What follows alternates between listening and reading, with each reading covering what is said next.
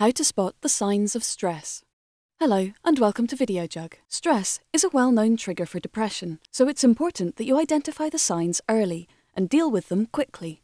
Based on the advice of Terry Looker and Olga Gregson, authors of Teach Yourself Managing Stress, here's our checklist of what to look out for. Physical symptoms. These are probably the first thing that you will become aware of. No one likes pain after all. These are common complaints. Headaches, muscle tensions and cramps, neck and chest pain, excessive sleepiness, lack of sex drive, high blood pressure, skin complaints. Be particularly aware of any rise in blood pressure, as this can be potentially dangerous, resulting in heart conditions. It's recommended that you dose yourself up with vitamin C if you feel run down, as this can boost your immune system and help you to fight infection. Behavioural symptoms.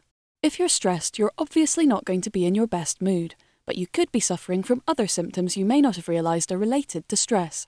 Moodiness, oversensitivity, lack of self-confidence, weight change, excessive exercising, excessive shopping.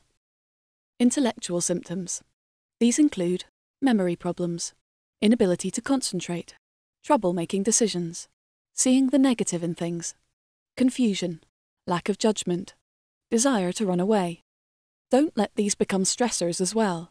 Don't get angry with yourself, as this will only make things worse. Being aware of the symptoms of stress from an early stage can prevent long-term health problems. Please also see Videojug's How to Change Your Life and Reduce Stress and How to Reduce Stress at Work for more tips for a calmer, stress-free life. Done.